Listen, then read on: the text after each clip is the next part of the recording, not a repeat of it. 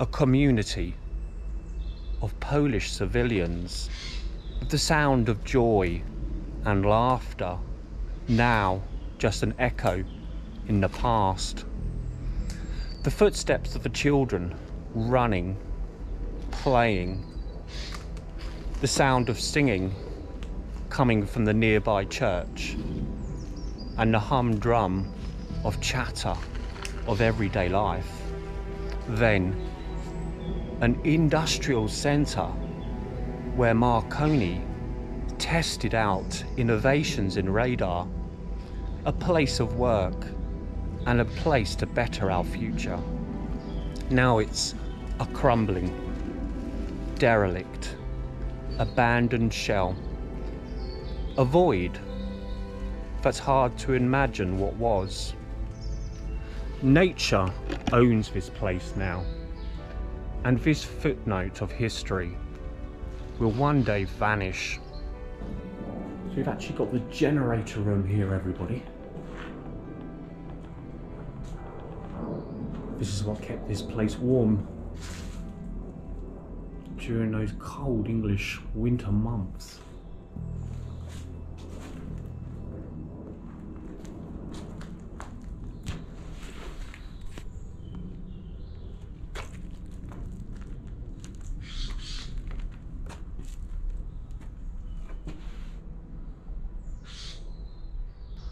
Most of this site was abandoned and left derelict since 1975, 47 years ago, although some areas were still in use up until 2005, at which point it was completely abandoned. It's now crumbling and falling apart, and before long, nature will reclaim it completely. Unless, of course, the bulldozers come in and knock it down, which is always a likely scenario.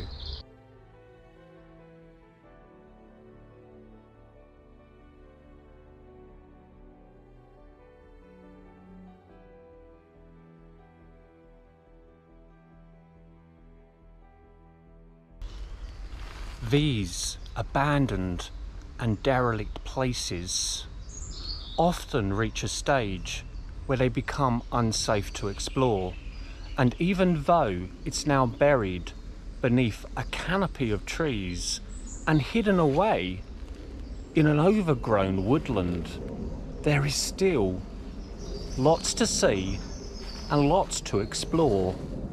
It's a fascinating site with an equally fascinating history.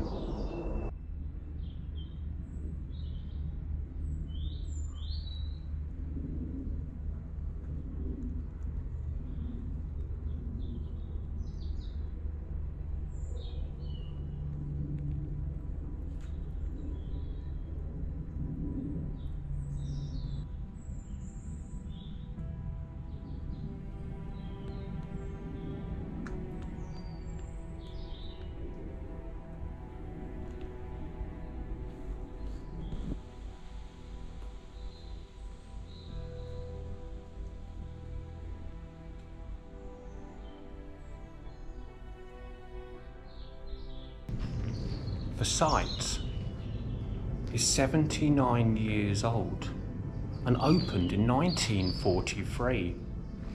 It has had 3 main uses. It began life as RAF Rivenhall, then as a Polish displacement camp, and finally by Marconi radar.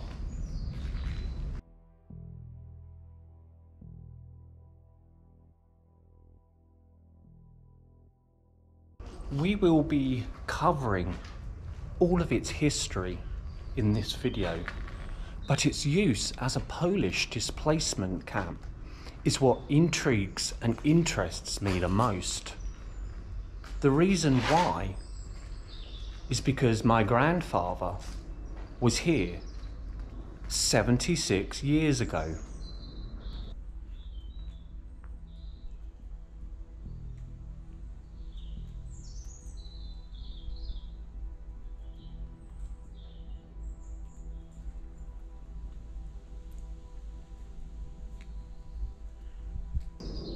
There has been death here, and its now eerie silence is just an echo of its past.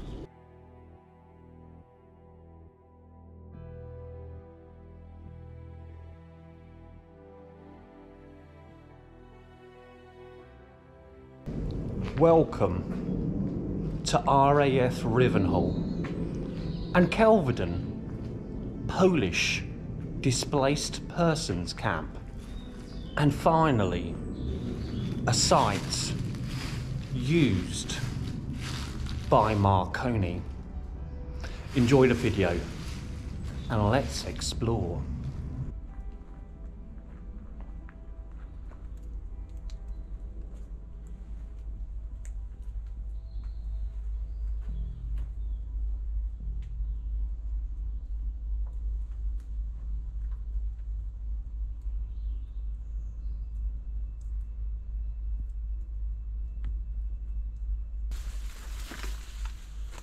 Well, you can certainly see, everybody, that this is very overgrown. So we're just exploring some of this incredible sights. We've got a Nissan hut over there in the distance, just here in front of us. This is one of the communal washrooms. So in here you'll find the toilets, the showers, and there would have been communal baths as well. So we're going to take a look at that.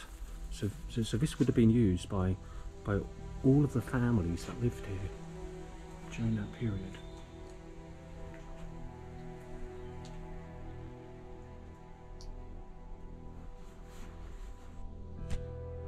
Now down here, everybody, this is most likely where those communal baths would have been.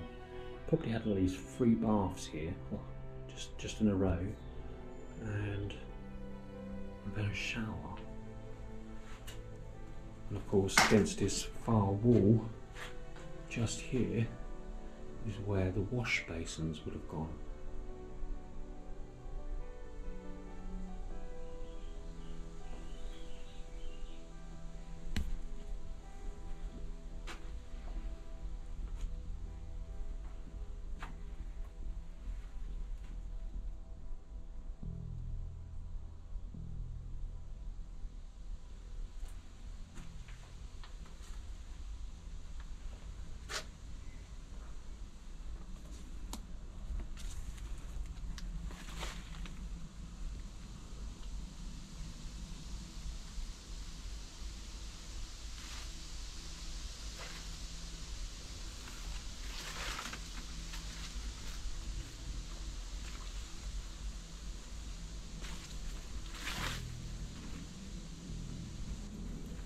Got ourselves an old 1950s exercise bike there, everybody.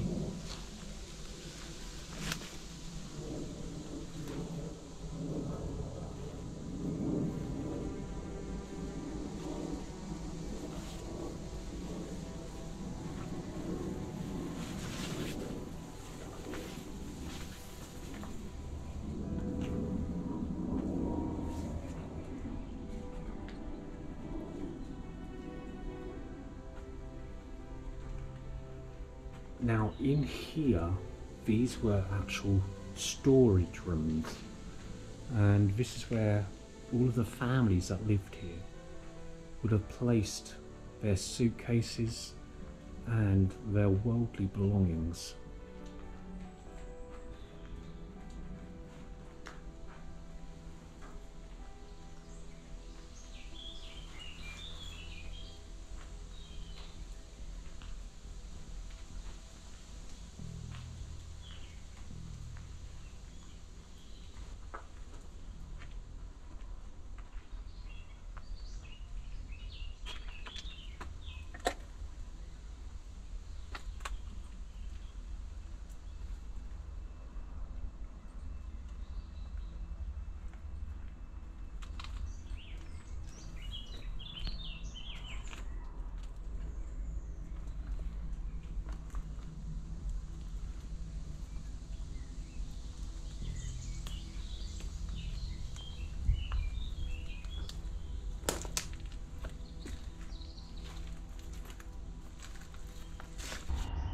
RAF Rivenhall is a former World War II airfield located between the villages of Silver End and Rivenhall in Essex, and was built mid-war and was opened in October 1943.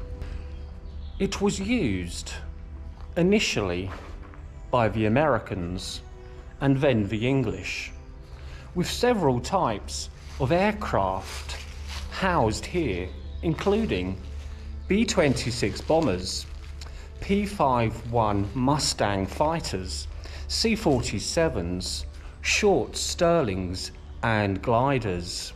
They all flew from here along its runways, which have all but vanished beneath a modern quarry, a short distance walk from where I am standing now.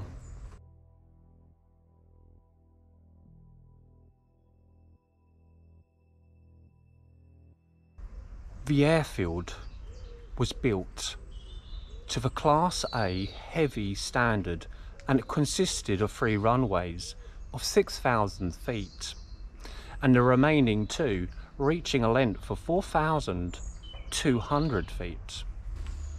The ground support station consisted of these Nissan huts we see in front of us. They are various sizes, and the site is located on the south side of the airfield. These support stations were initially used as squadron headquarters and orderly rooms. The ground station also included mess facilities, chapel, hospital, mission briefing and debriefing, armory and bomb site storage, life support, parachute rigging, supply warehouses, station and airfield security.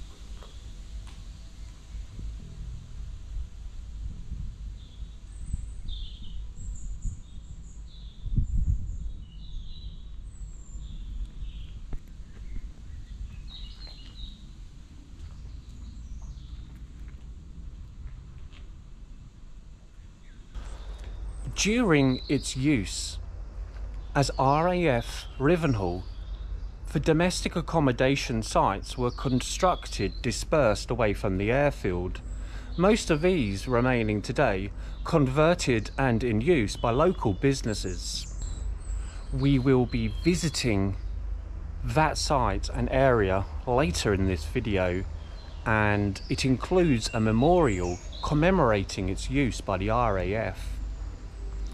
The base was closed in September 1946. It was at that point that the site was converted and used to house Polish servicemen released from prisoners of war camps who did not want to return to their homeland or could not. Most of the Poles and their families housed here during that period are from areas of Poland that had been annexed by the Soviet Union. They had no homes. They were refugees. They had been imprisoned by the Nazi regime, forced into labour in notorious labour camps across Nazi-controlled Europe. Between 1946 and June 1956, over a 10-year period, this site became a home to those Polish men, their wives and their family.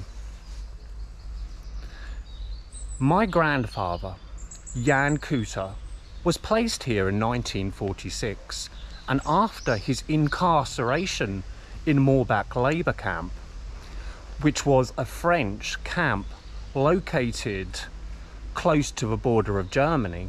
It was a subsidiary camp that belonged to Natzwiller Struthof, a camp infamous for human experiments. He experienced horrific things in that camp, including his hands being broken by the German soldiers. Here in England was his chance to put his past behind him and an opportunity to make a better life for himself. He had no home to go back to in Poland. His land had been annexed by the Soviet Union. My grandfather remained here within this community for about 4 or 5 years before he finally settled in Malden, Essex, where he began a new life with my English grandmother. During those years, the site has often been known as the Kelvedon Polish Displaced Persons Camp, or the Rivenhall Polish Hostel, and even the Silver End Polish Camp. The site sits in the middle of all these places, and many of the Polish families who were resettled here would send their children to those village schools, attend those local churches, and even work in and around this area.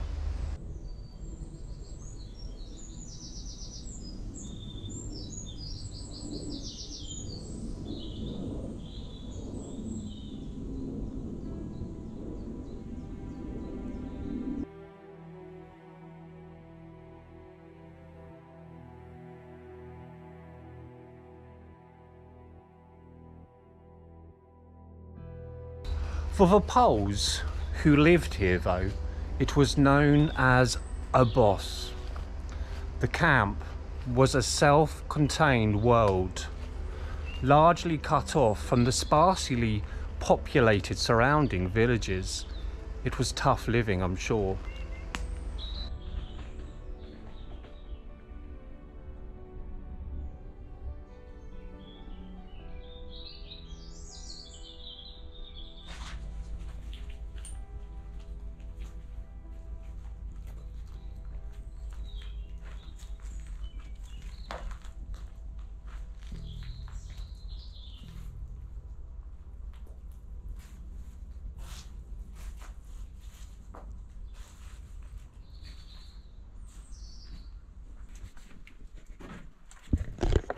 I'm going to have to get my torch on that.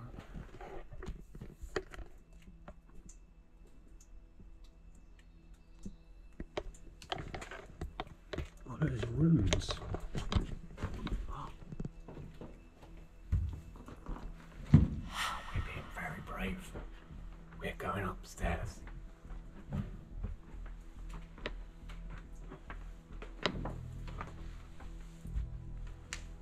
It's an old... Okay, it's a bit dangerous to walk on there. But can you see that, everyone? There's an old bed mattress up here. All cold. Oh, no, I just noticed right beneath my feet. Can you see that, everyone? I nearly went down. That's quite dangerous up here, actually, because I can feel it soft underneath my feet. Sorry about the light there. Look at that.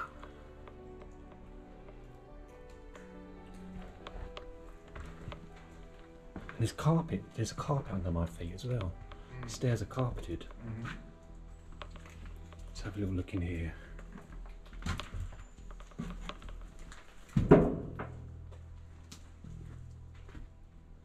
Some people have tried to start fires in here, haven't they? Look at this. These rooms.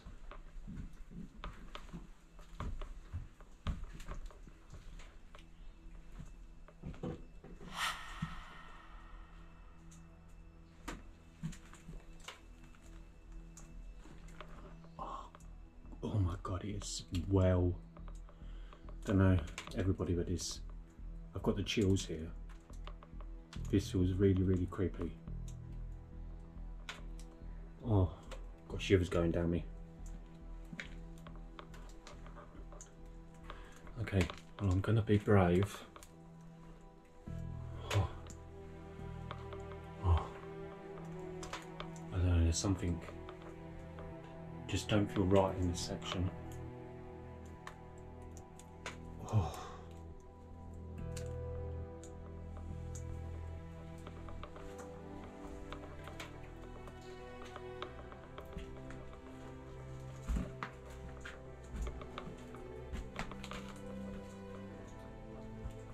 I just hope my legs survives.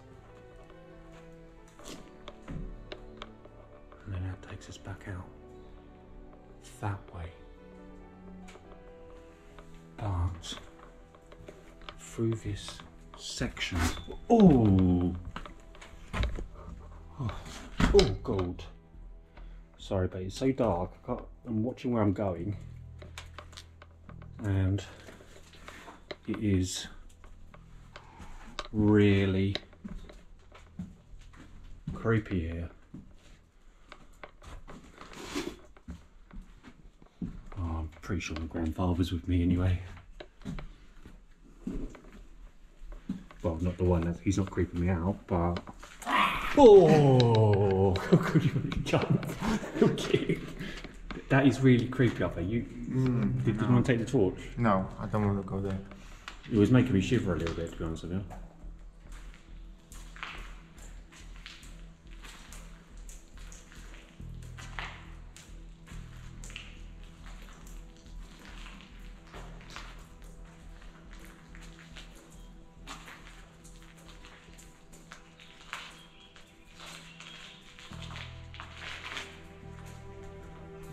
We can actually hear footsteps.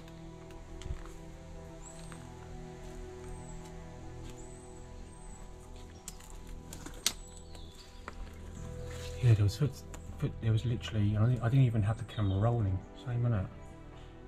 But a minute ago, Peter and I could actually hear footsteps in this actual room.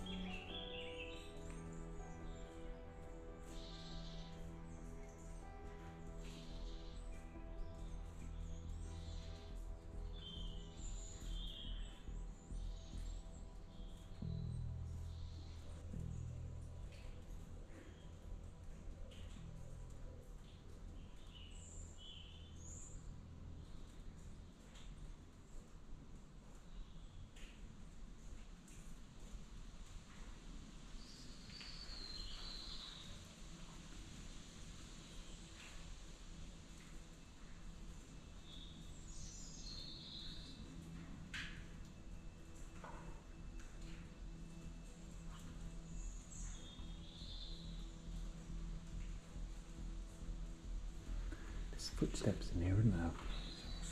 It's weird, isn't it? And they're coming in there from the other side, aren't they? It sounded like somebody walked in, but there was nobody there.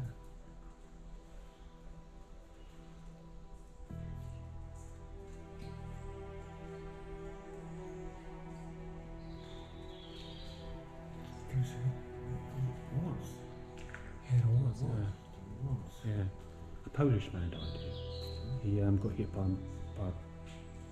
was under his motorcycle and he was leaving the site and he got hit. And an airplane crashed here, just outside Nissan House in 1959. Each bay was like kind of separate rooms or something. Yeah, yeah. Like a separated end. They had even sinks in there. Yeah, alright, wow. Yeah. So each family had, like, for example, this bed Yeah. too. Yeah. Yeah. Yeah, you're right. Yeah. Yeah.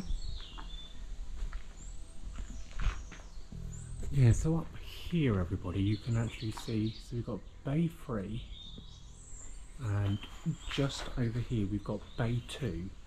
So each of these bays would have been accommodation for those Polish families whilst they resided here, and there would have been partition walls all the way along here.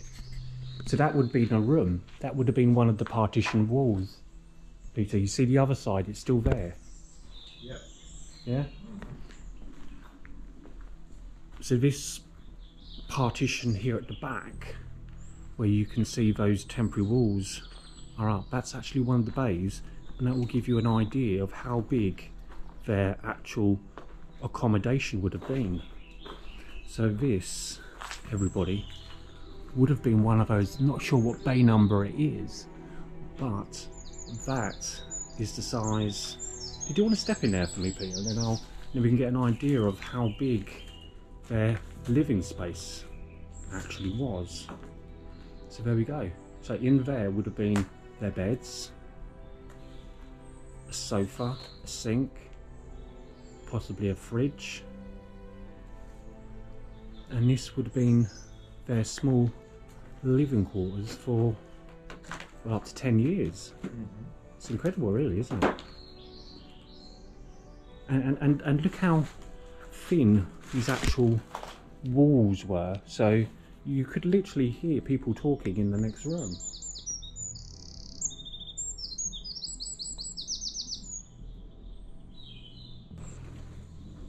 And even the outside walls are really thin, aren't they? Yeah. Do you mean it must have been a really cold, damp place? Single place. Yeah, single glazed, yeah.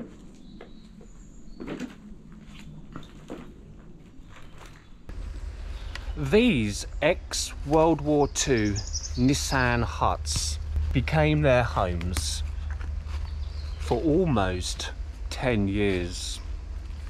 The relative isolation and ready-made camp infrastructure created for these people an illusion of a tiny Polish state nestled within a benevolent but alien English landscape. It was a welcome and largely very happy little world for people who had been through a good deal during the war.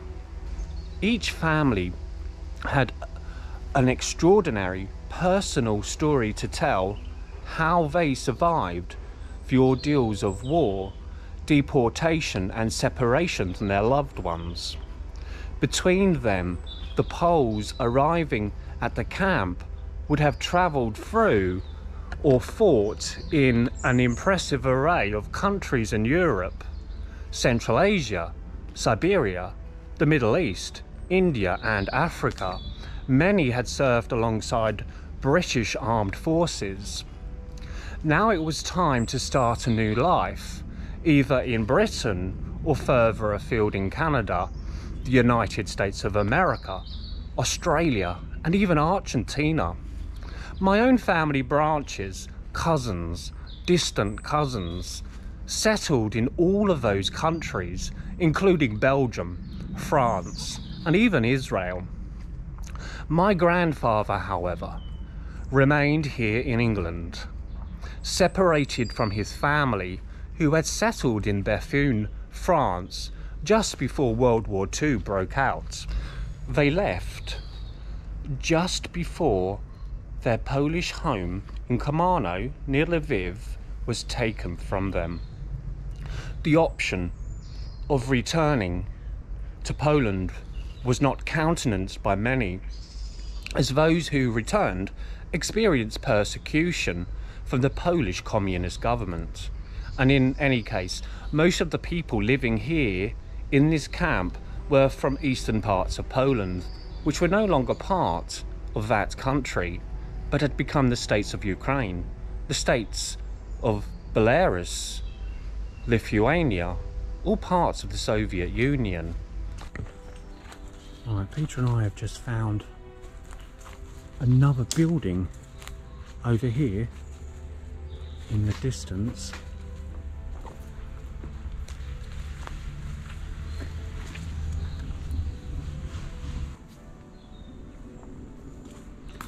Okay, so we've got another room, another building just over here. Oh look, there's something written on. Oh, it's fallen down. Whatever's written was written up there has fallen. But we're gonna take a look. Can we get in there? Oh, that's just like a coal shed or something in there.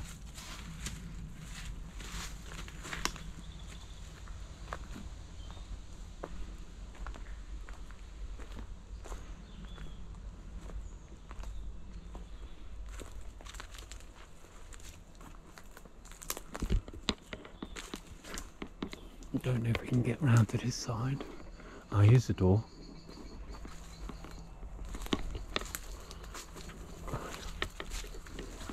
Right, let's take a look inside this one here.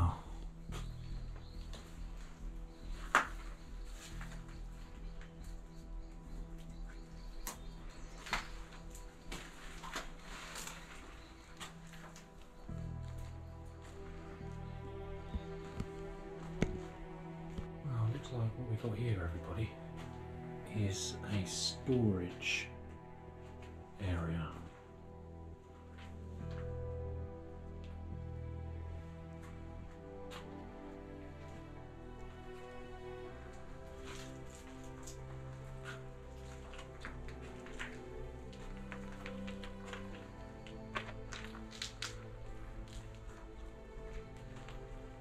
These Nissan huts were affectionately known as Besky barrels. They were neatly grouped into 4 sites. Each hut was supplied with electricity and running water. Toilets and wash houses were communal, but nobody seemed to mind, for the washing of clothes and hot baths provided an excuse for catching up on camp gossip. The community church was located nearby, and it had more than one priest. The church was certainly a hub of this community and brought everyone together. The camp had a co-op, a health centre and nursery. Vital Polish delicatessen products were supplied on a regular basis. On Fridays, smoke and the sound of a bell ringing heralded the arrival of a travelling fish and chip shop. Fish and chips on wheels. It's incredible, really, when you look at the site today. Abandoned, derelict, forgotten about. The place was once a community, and from what I have learned, it seems to have been a good place too, and well remembered and loved by the families that once lived here.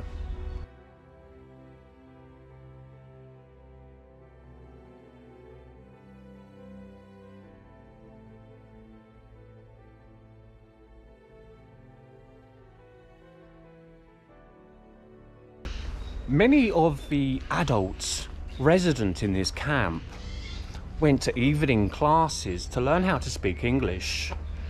But because the entire community was Polish speaking, it was difficult for them to learn and little incentive to do so. They had everything here to live and were very much isolated from England. This haven was a far cry from the lives they were forced to leave behind in those areas annexed by the Soviet Union. The Poles that were brave enough to remain in their homeland were sadly massacred.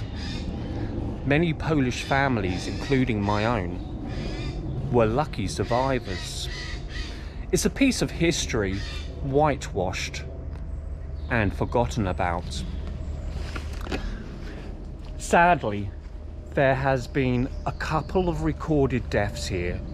An unfortunate Polish guy was killed on a motorcycle right outside the camp, and an American jet crashed right beside these Nissan huts in 1959. I wonder if it's haunted, if the ghostly footsteps of those that called this place home still remain here.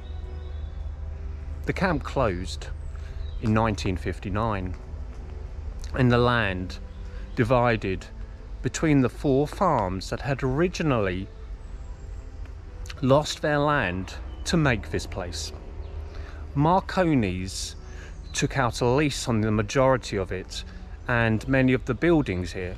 They tested radar for a number of years, but eventually shut down in 2005.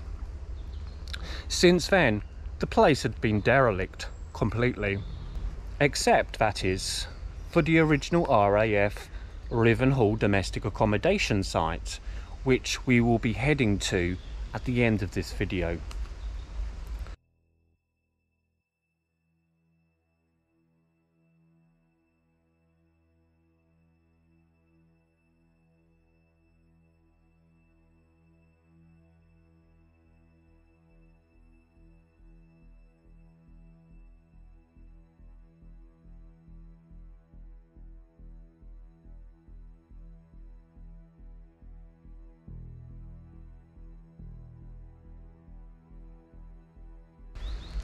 What an incredible sight. Now abandoned, but once a hub of activity during World War II. With our RAF protecting our skies from invasion. The sound of bombers overhead. The noise of army trucks in the distance.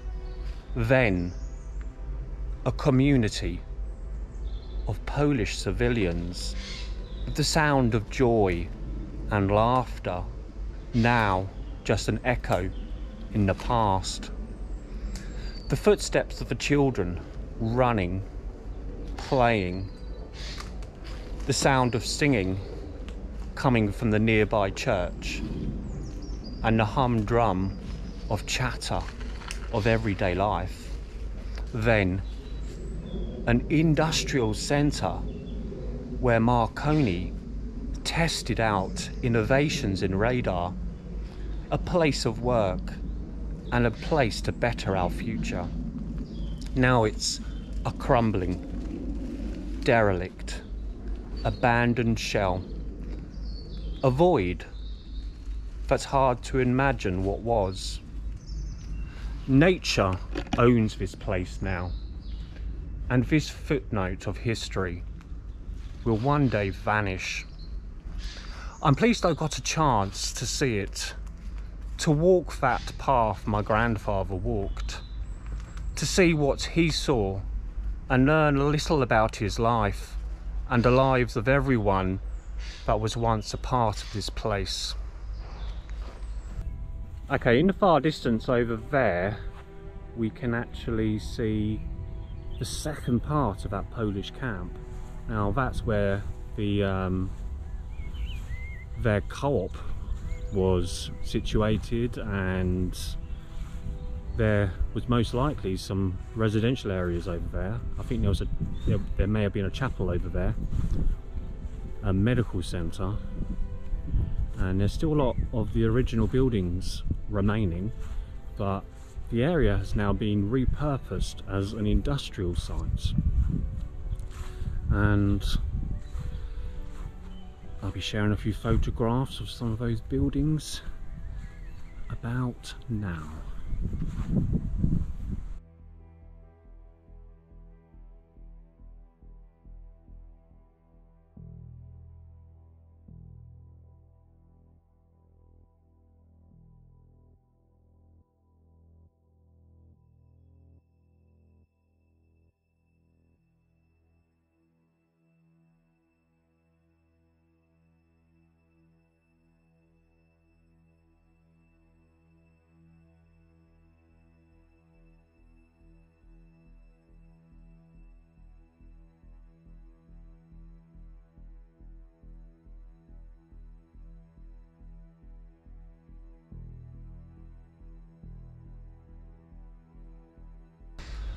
Thank you for joining me. I send my best, and until next time, stay safe, keep well, and bye for now. Bye everybody, and thank you.